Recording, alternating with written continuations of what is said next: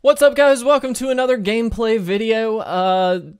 First things first, this deck is not going to be very good. I think it's going to be very, very fun though. So we'll go through it in just a second.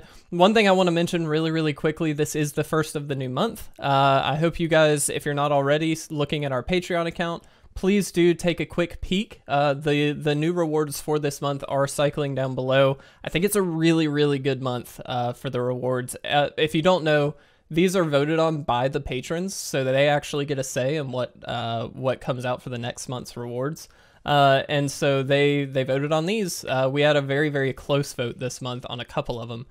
So definitely check that out if you're not already. And if you are, then thank you. We certainly appreciate it. So let's jump into this deck though. So here's the deal.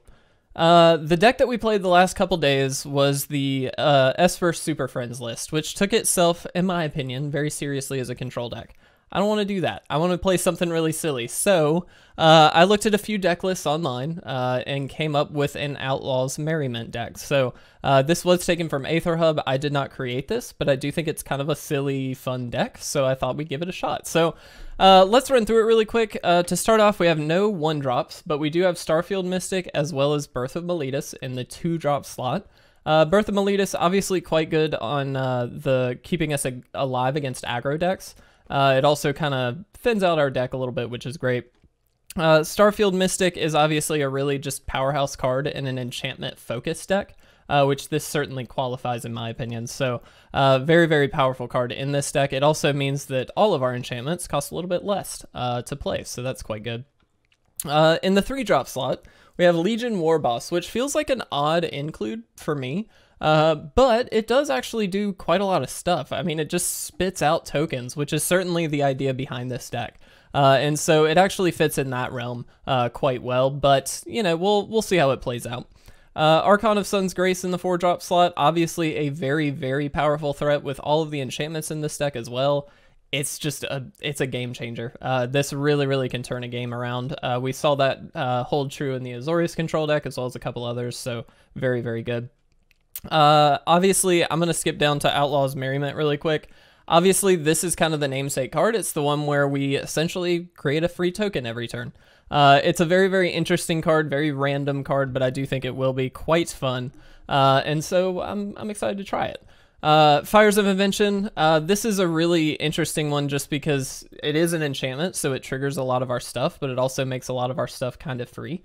And so I really like it for that reason. The one thing I will say about this deck is that we really don't have a mana sink for the excessive mana that we probably won't be spending since we do have Fires of Invention out. So that's kind of a fairly big downfall. The one we do have, I guess, is Castle Ardenvale, so maybe that'll come into play a little bit, but I think, and I guess Embereth, so yeah, maybe that is enough. Cavalier of Dawn, really good, obviously, just a powerful card. When it gives you some recursion as well, with a lot of our enchantments and things like that, which is really great. We also get to destroy a non-land permanent every time it comes into play, which is awesome.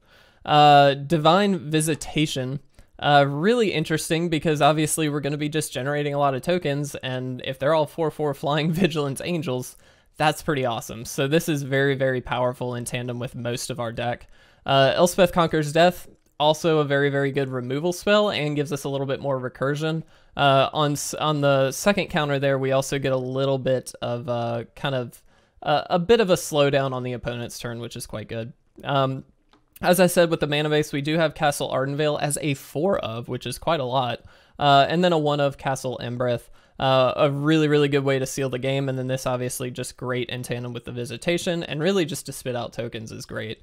We do have 2 Fabled Passage, 4 Temple of Triumph, and 4 Sacred Foundry. This in total is 26 lands, so definitely an interesting list. I'm kind of excited because I just think this is going to be a very silly deck. Don't necessarily think it's going to be great, but I think when it works, it's going to be really good. So I'm excited to try it.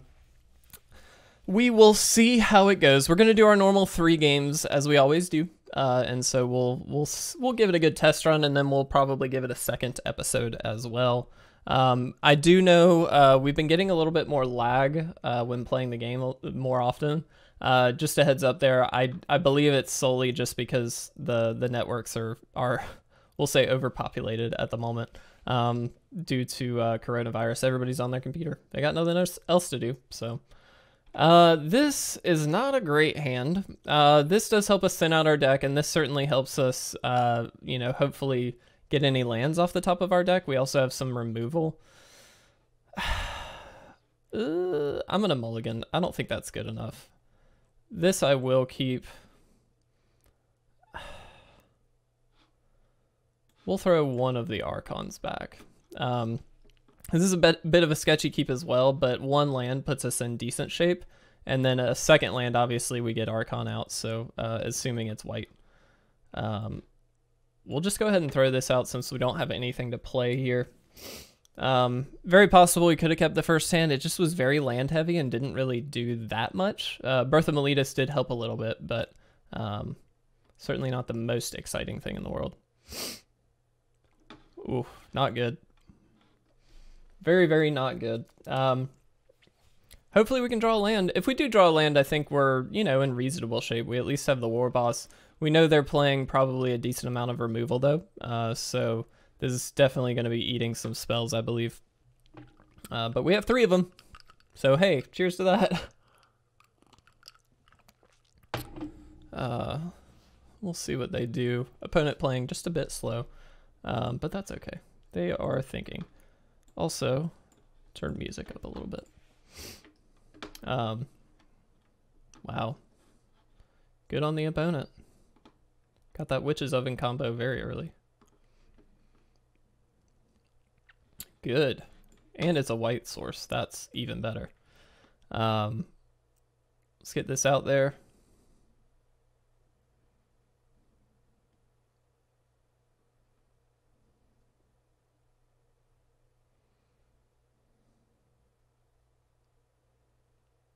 Opponent playing quite slowly here.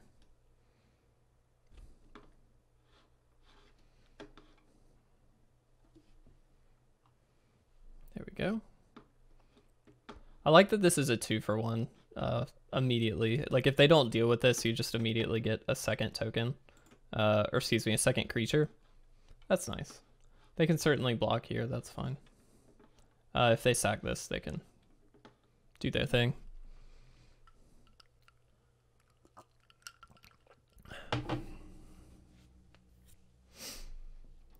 Yep. Get their Cauldron Familiar back.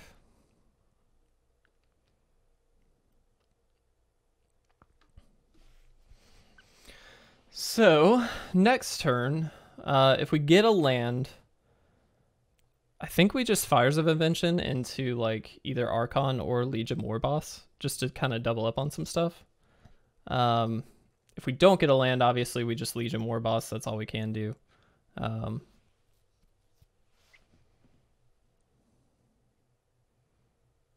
Very, very annoying Mayhem Devil. We do have the Elspeth Conquers Death as a way to deal with that long term, but we certainly need to draw lands first. So we'll see what we can do.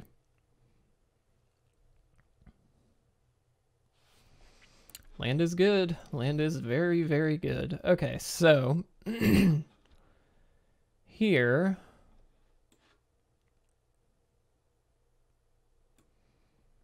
let's cast Fires. Let's go ahead and get Archon out here.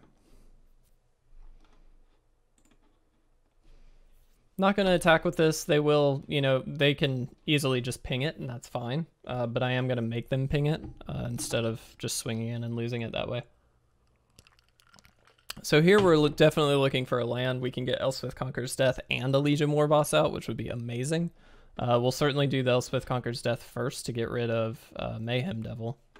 And then just Legion Warboss and start swinging. That does also give us a Pegasus, hopefully. Of course, now they are going to be drawing some cards off of this, which is not good for us, but we will see what they can do. They are kind of tapped down for the most part here.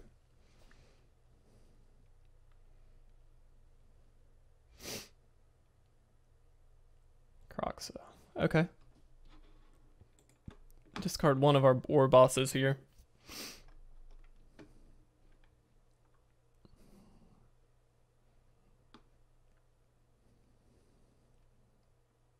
Sorry, by the way, the volume didn't work because it's tied to, every time I plug in the audio interface, it does this. It's kind of annoying, but it's just tied to that. Okay. This works quite well, actually. Let's go ahead and do this. Let's get our planes out. That way we can play the Elspeth Conquers Death, and we're going to double up on tokens here, which is quite good.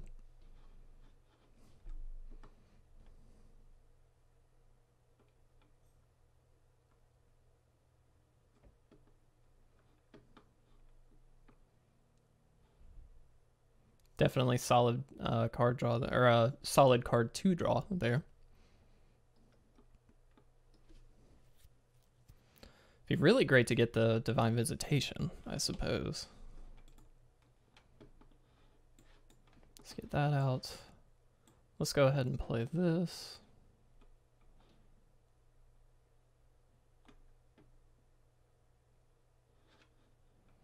Let's get rid of the Mayhem Devil.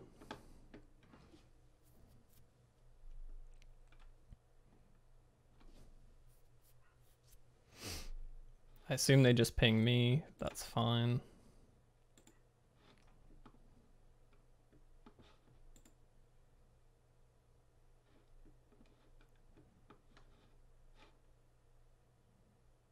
Yep. I will go ahead and attack here.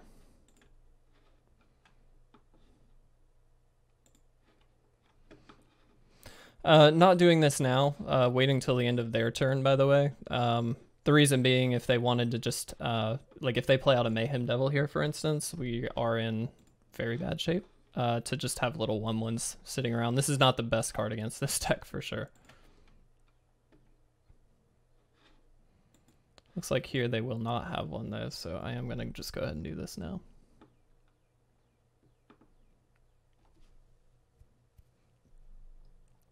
So what do we want next turn? Kind of, I mean, Divine Visitation would be amazing.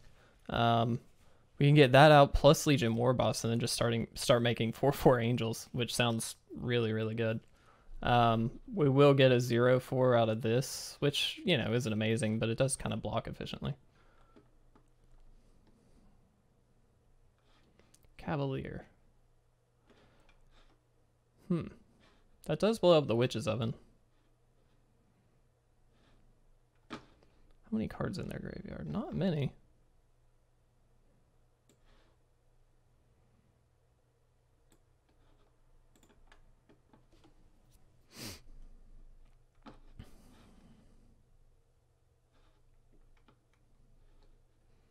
Definitely going to take out the Witch's Oven here.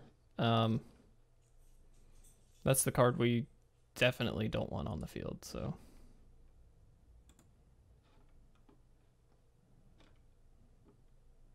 They will get their 3/3, but, you know, that's okay.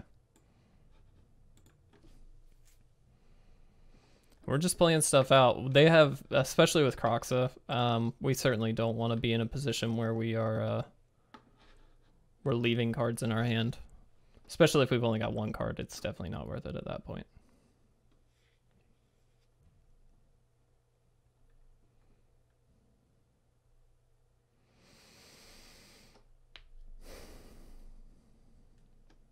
I don't really know. I mean, we're certainly going to be swinging in for a good bit here, and without their Mayhem Devil, we're in okay shape, but specifically with Woe Strider and then these Midnight Reapers, we're not in great shape because they do get the opportunity to draw a good bit, and we certainly don't want to be, you know, in bad shape there. They don't have the Witch's Oven, which is good. That just means that this combo is at least shut off.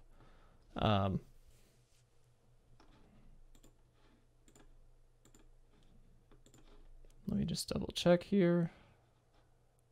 Yeah, let's go ahead and swing in. We do have to swing in with this goblin, otherwise obviously we wouldn't. That's kind of interesting. I guess they just want this to die. Just so they draw some cards, that makes sense.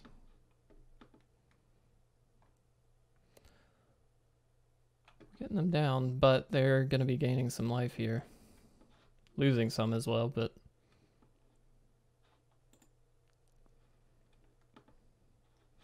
What do we have in our graveyard to bring back? Just Legion Warbosses. I'm going to end my turn here. Excuse me. So next turn we'll gain 2, and then we'll get a Legion Warboss back. Not amazing.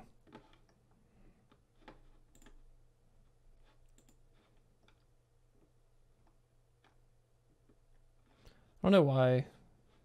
Because they can just sack stuff to this, but whatever. I guess it just saves them.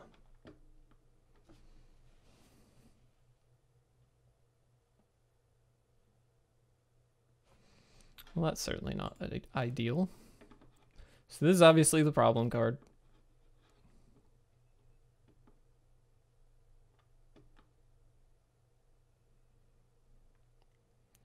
And with this out, they can just kind of start sacking a bunch of stuff to kill whatever they need to kill.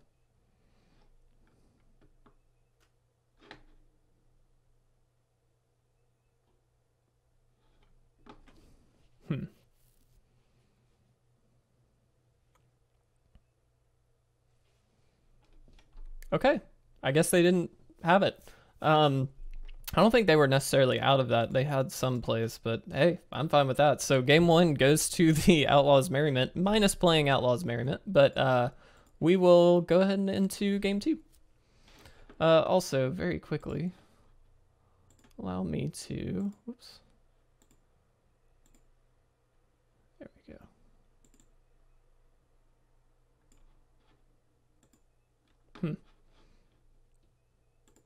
I was trying to get audio going for you guys, but that's okay. There we go. Okay. This is an interesting hand. I'm going to try this. Birth of Meletis hopefully will keep us alive, and then we do get Outlaws Merriment. So I'm going to try it. We also get the scries off of this, so... Okay, I mean, it's an untapped land. That's fine.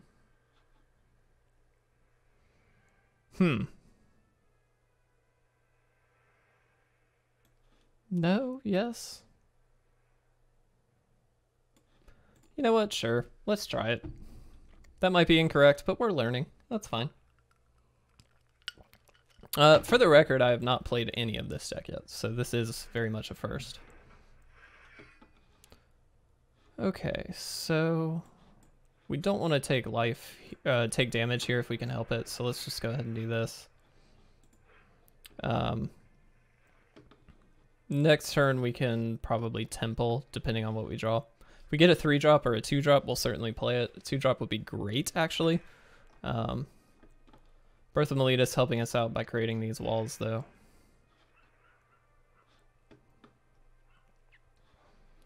I definitely think this would be a bad matchup normally, considering our hand. However, they definitely had a slow start here. Archon of Sun's Grace is quite good. I'm going to keep that.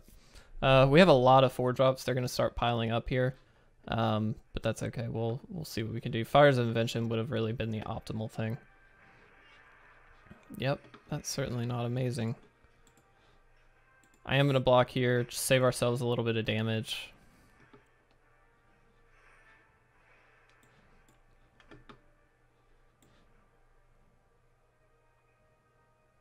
We're going to take a lot.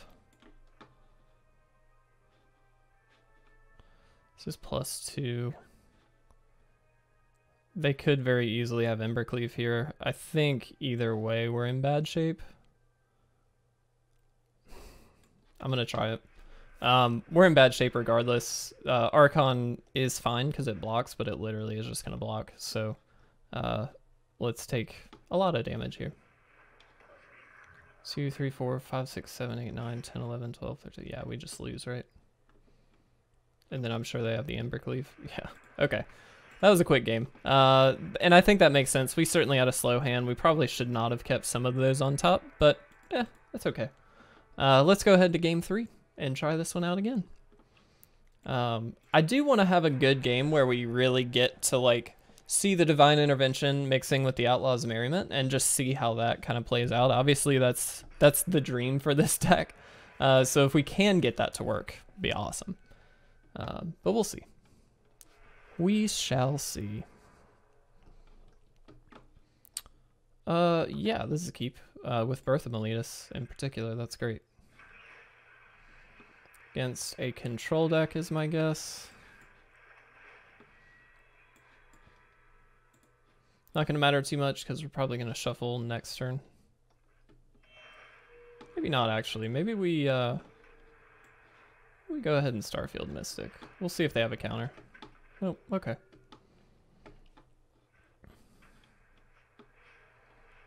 Bounce Starfield, I assume.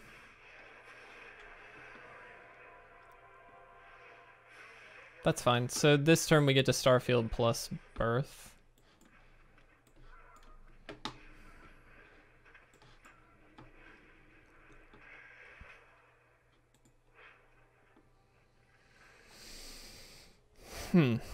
Let's see what they got.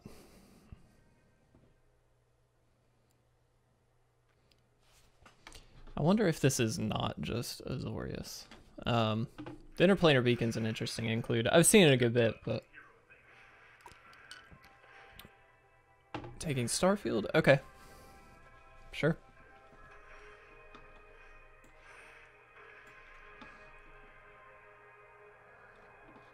Yeah, definitely not just. Okay. Let's play out Archon, see what they can do. Obviously, that's a pretty must-answer kind of card here. And they very well may just have like a Shatter the Sky or something like that. But next turn we do get to Elspeth Conquers Death, so it's like, not the worst thing in the world.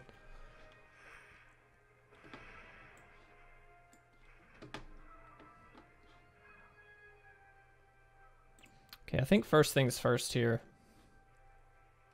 We'll go to combat and swing at Teferi. Okay, definitely expected that.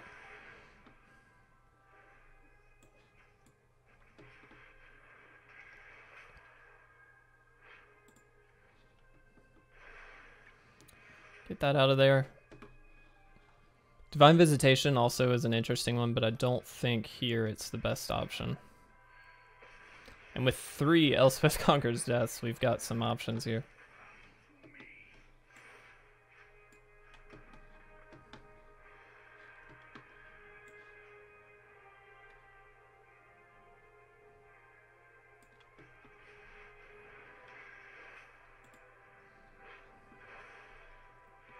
Just 1-for-1 answer everything and see what they can do. Certainly we're going to take a hit here, and that's okay. Let's see what they pull. Sarkhan. Yep. Makes sense.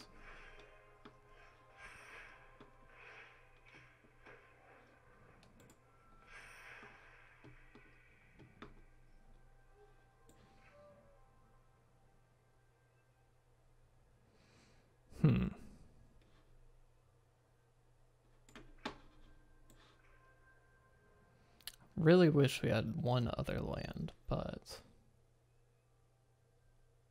I'm gonna save this for the Sarkhan, I believe.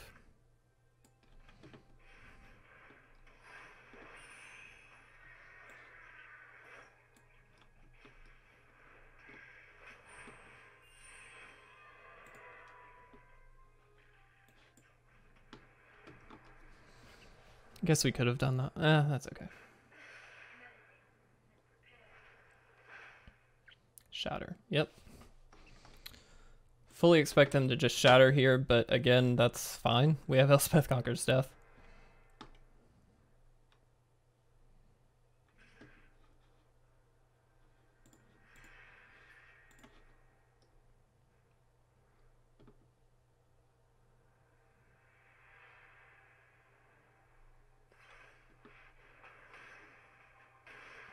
Again, don't care that much.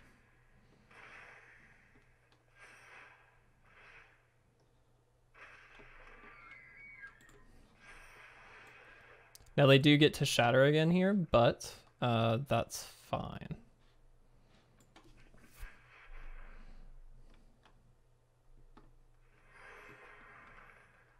We get a 4/4 angel, so we're gonna draw some stuff off of this shatter, which is sweet. It's definitely working, you know, close to the way we'd like it to.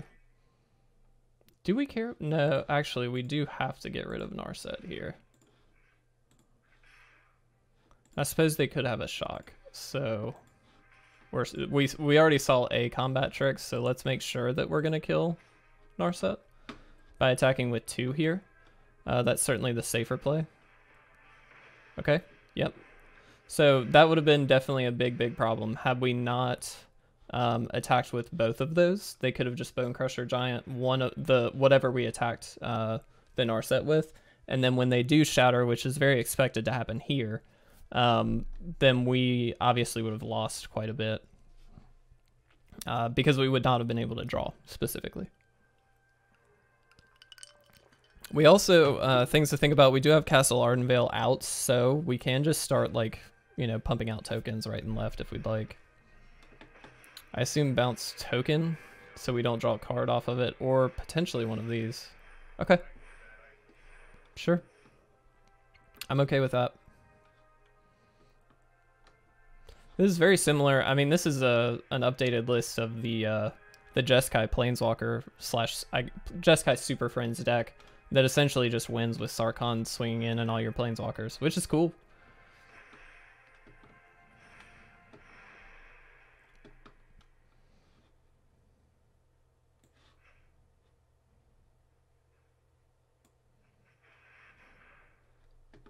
I'm gonna leave back the Legion Warboss, I believe. As good as it is, I don't think it's what we want to do here. So again, we're gonna swing 2 at Teferi. 1 there. Oop. Come on now. Why does that not want to? There we go. Okay. So we'll swing like this. Again, if they want to answer something, they can, but we still definitely get to kill Teferi and get in for some damage. And we're gaining tons and tons of life. Again, leaving this back, they will be shattering here for sure. And we do have ways to just rebuild on board, but this certainly helps us out quite a bit. So I'd rather have as much as we can to do that with. We do get to draw a card, which is good. Yep.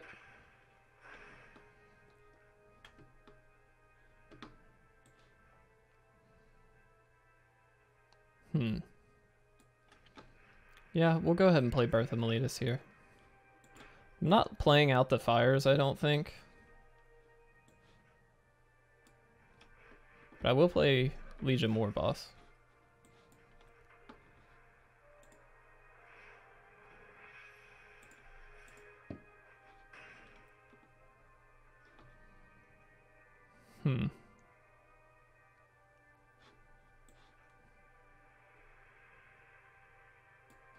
You know what? Sure. I'll play out fires. I don't think it's going to matter too much here. It's almost more limiting at this point, but we'll see. It does leave us mana open so we can do the Castle Ardenvale trick, which I do think is worth it, obviously. That's fine. Couldn't care less about that, to be honest.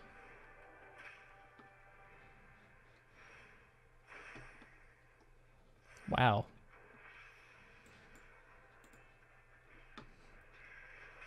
So we're going to take out Sarkhan with one of these.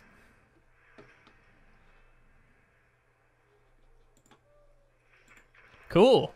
Wow, that was a really fun game. Okay, so we did get to see it kind of work, and I'm hoping we will get to in the second video, which will hopefully be up tomorrow. I hope you guys enjoyed this. This is a very, very fun list, so please do watch this whole video, check it out. I'll have an article review of this deck as well, which I've already posted one on the Esper Super Friends list. So if you're interested in kind of taking a little bit more of a peek behind the scenes and see kind of my overall thoughts on the deck, that kind of thing, that's certainly a good place to do it. That is on our website at itresolvesmtg.com.